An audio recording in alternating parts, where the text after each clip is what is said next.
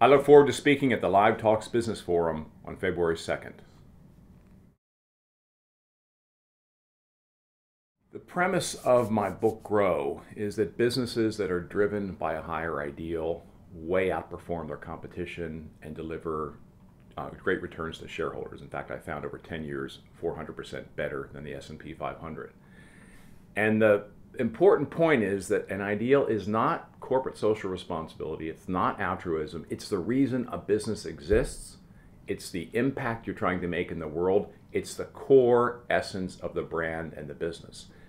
Brands that understand that and leaders who understand that drive amazing growth. And the book is stories about leaders and brands and companies who've had extraordinary growth.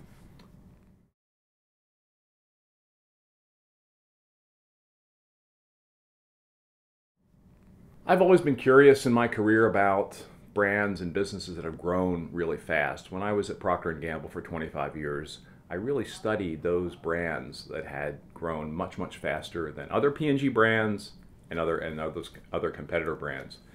So what I did when I left P&G, I fielded a study to learn more about growth and to see if I could find patterns and trends of brands and businesses that have grown really well. So I partnered with one of the best research firms in the world, Millward Brown Optimer. I also brought in some graduate students and faculty at UCLA Anderson, and we looked at a database of 50,000 businesses over 10 years and cut the data for growth in financial wealth creation and also in customer loyalty.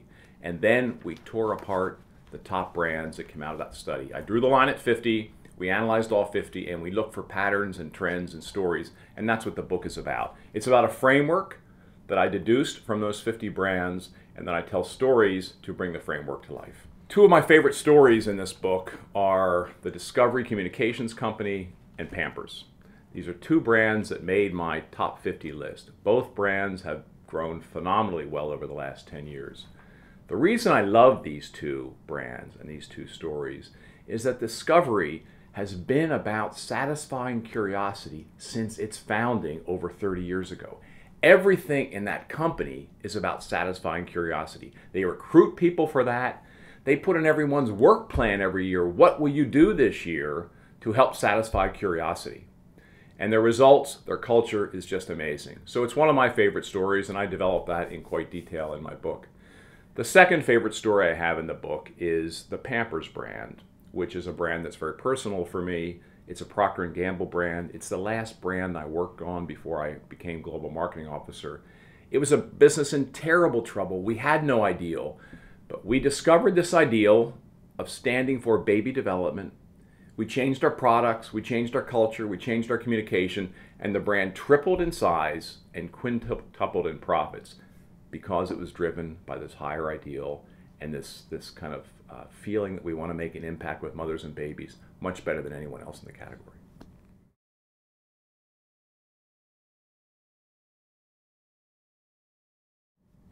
I learned in my book research from the companies that I studied and also from reflecting on my own career that there were common activities that these companies did. And I call them in my book the 5 must-dos. And here's what they are in brief. First one is you must discover your ideal and articulate it, and it should be in a very high place. It should have a strong human value under it. So first of all, you have to articulate it, make it explicit. Then you have to build the culture around the ideal. And culture is not a soft thing, it's a very hard thing. It's the rituals you do, the processes you do, the systems you have. They all have to emanate from and strengthen the ideal. The third must-do is your communication inside the company, also outside the company, must come from the ideal, must strengthen the ideal, and must be coherent. It's crazy when companies communicate in one way inside the company and another way outside the company. It's not authentic. So the fourth must-do is about bringing the experience of your business to life with your customers. And that's all about your innovation process. This must, again, come from the ideal, and it must strengthen the ideal. And there's probably nothing better in industry today as an example of that than the Apple stores. You know, Apple's been written about a lot, of course, but the stores are a remarkable phenomenon, and they came right out of an ideal of helping people bring technology into their own lives in a way that helps them express themselves, with much more confidence and clarity. Then the fifth must-do is evaluation, measurement. If you don't measure the ideal, it won't stick. So you have to measure the ideal in your business, and you have to measure progress against the ideal with your people.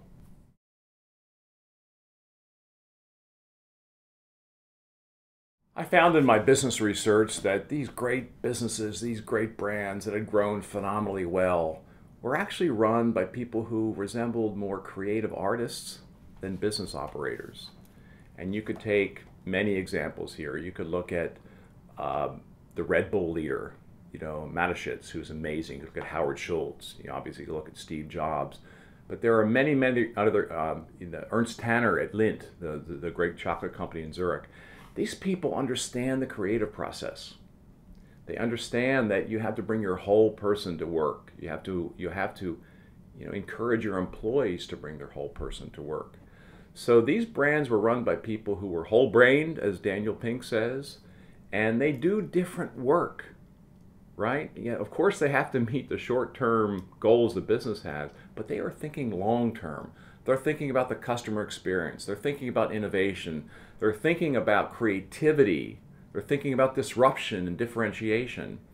The issue we have in business today is too often we don't bring our whole brain to work, and we actually train our leaders to not bring their whole brain to work. So I think what's getting in the way of more businesses operating this way is leadership.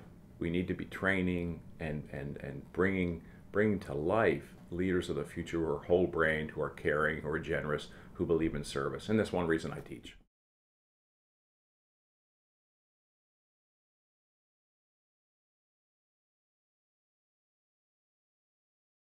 I found the principles in my book apply to startup companies, new companies, as well as very, very old companies. And actually, if you look at the list of 50 brands that I studied that are all very high growth brands, some of them are 200 years old, like Louis Vuitton, and some are 13 years old, like Method, the home cleaning brand.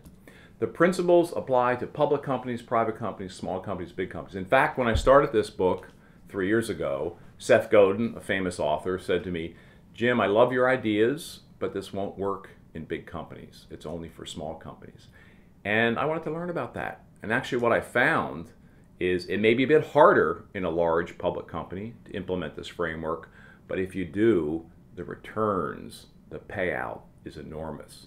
So this framework I offer in the book, it's right for everyone, business to business, business to consumer, private, public. It simply works.